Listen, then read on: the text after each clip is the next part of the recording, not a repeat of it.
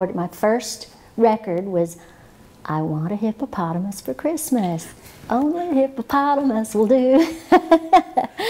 And I kind of took the song and did some things with it that were different than what, you know, they had intended. But I think it turned out good because it was a march. It is a march. And it's a marching band. And so I kind of got into that.